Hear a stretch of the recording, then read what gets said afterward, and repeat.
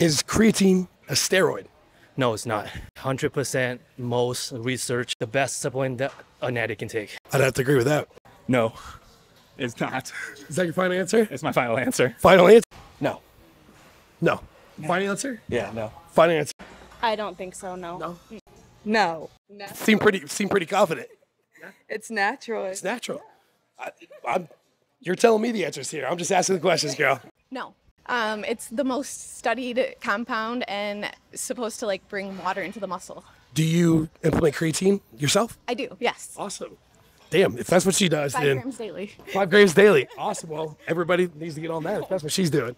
No, I think it's a supplement you can use it to kind of help push yourself a little bit more, but creatine's naturally found in your body, so I wouldn't say it's considered a steroid. Okay. Awesome. Is creatine a steroid?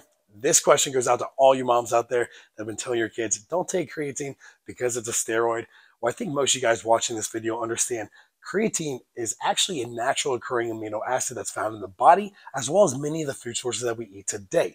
I think this myth comes from all the research studies that show the plenty of benefits that come about creatine monohydrate supplement and all forms of creatine supplementation. And I think anytime that we see a supplement that has so many benefits, we automatically deem it as a steroid or not good for us. Well, in fact, we have plenty of data to support consistent creatine supplementation can be beneficial and very safe in many individuals, including women, including teenagers, athletes, etc. So don't listen to all the mass media out there, fam. Creatine is not a steroid, so we can in fact classify this statement as bullshit.